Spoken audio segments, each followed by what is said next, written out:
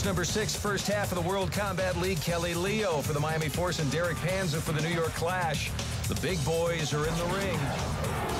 Derek Panza, I think, might pull this out for New York based on his record. His first 3 matches were first-round KOs in kickboxing. Well, Panza's the world heavyweight kickboxing champion. If anybody can take it 15-0 here with a knockout, it would be Panza, and that would put Miami, or rather New York, ahead for the half.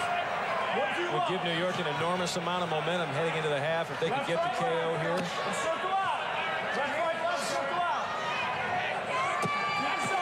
Panza, consummate pro. He's biding his time, but he fights in spurts. He's a heavy, heavy hitter. 3/4 of his wins have been by KO. Very nice hand. You notice again with the leg kick, the rules are that if you do throw a leg kick, you must follow up with a hand combination. Otherwise, you can be penalized. Again, that's just to keep the action flowing, to keep fighters going out with combinations. Kelly Leo looks like he's got some extra weight on him, but he is deceptively fast, and he's got 20 KOs out of his 36 wins. Both of these fighters 34 years old.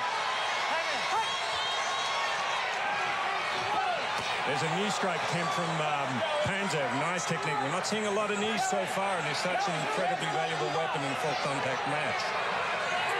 Well, the knee allows you another weapon when you're in close. It's not just the hands, but you're able to bring that knee up. And if the other fighter is watching your hands up top, sometimes you can sneak that knee into the midsection. Absolutely. Big key to that, though, is you got to sneak the knee without holding the back of the guy's head. That's exactly. You cannot clinch in order to deliver the knee. That's a big difference between World Combat League fighting and Muay Thai.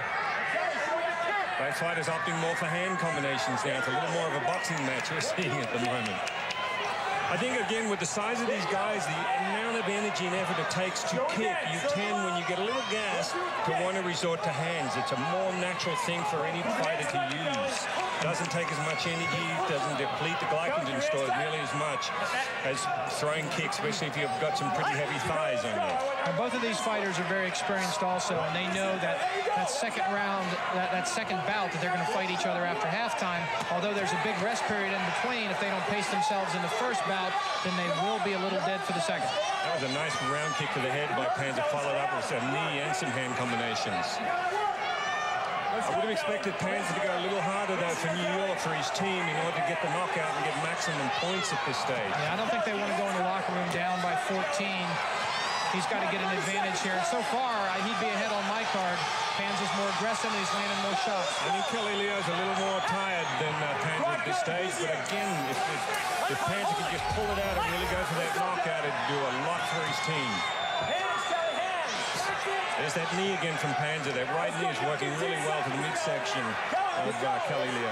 It is, and Leo keeps dropping those hands. After he punches, he drops them. I'm surprised Panza's not coming over the top on that. Well, evidence that he is dog-tired here late. Exactly. And Doug, one of the first things you do when you get tired is your hands drop. And you don't even know it a lot of the time. It'll be interesting to see how this one comes out.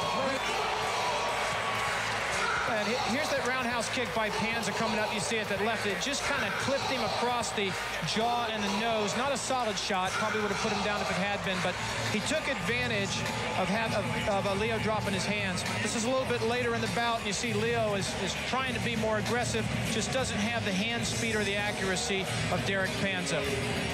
Panza grabbed 16 points for New York. Leo only 11 for Miami.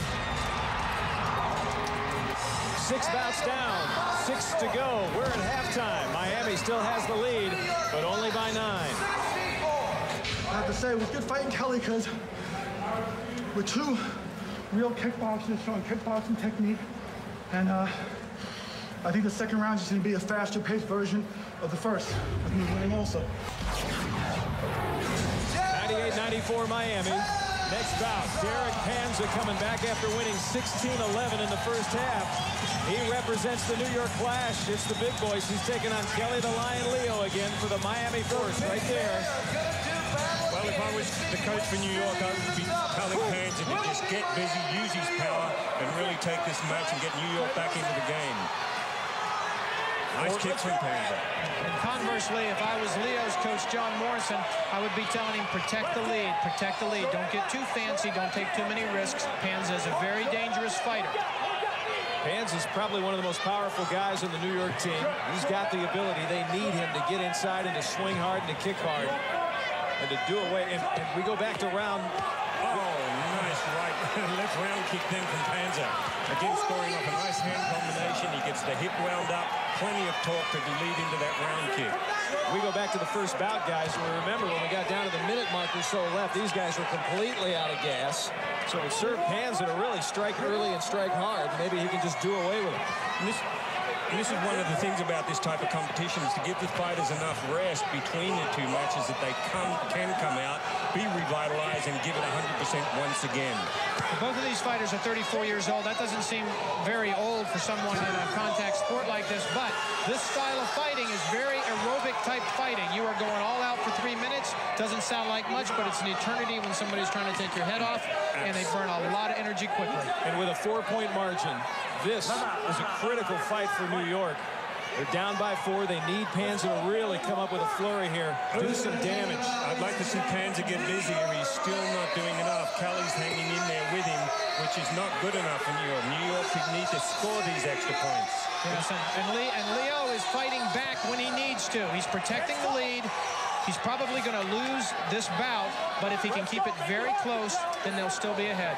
Panza certainly looks in better shape, you know. I mean, he's not breathing as hard, but again, he's not doing enough. He's not getting busy enough.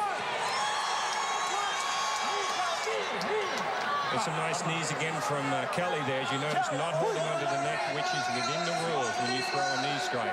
I'll tell you, Leo has also scored 2 or 3 times with that straight left to the head. Very accurate with it. One thing I can say for the Lion here is he's not fancy, but he knows what he does well. Absolutely. He's picking his shots, and he's really hanging in there. This is a very even match so far. Even bodes better for Miami than it does New York. Oh, that left hook, that hurt Panza. Leo getting more aggressive now. We really popped a couple of nice lefts. I think that was Panza's best punch of the fight, Richard. Absolutely. Both fighters looking tired, though. As we said, it's anaerobic, meaning without oxygen. As I said, it's like sprinting, and these fighters' lungs now are saying, okay, I'm ready to stop. Well, we just had a 2-punch combination to the body and the head, left hook, and another one by Panza, but it has no effect on Leo. Guys, this is turning into the same story between these two guys as the first bout. Leo is doing a great job for Miami. Even though he's probably going to lose, he's hanging in there, keeping points in the pen. And I wouldn't even separate him by much. I'd be, maybe a 5-4, but there wasn't a lot in there. Panza 15 points, no great surprise, but Leo hangs in with 9 for Miami. Probably a little more of a spread than I would have thought, but that's a little good. And a little bit of leapfrog, guys. The New York Clash, the local favorites here in Connecticut, have now taken the lead with just 2 bouts to go. I felt almost everything I hit him with was landing pretty solid. You know, I don't know, man. My shins are bruised up from kicking him in the head. No, I know. He's a tough guy.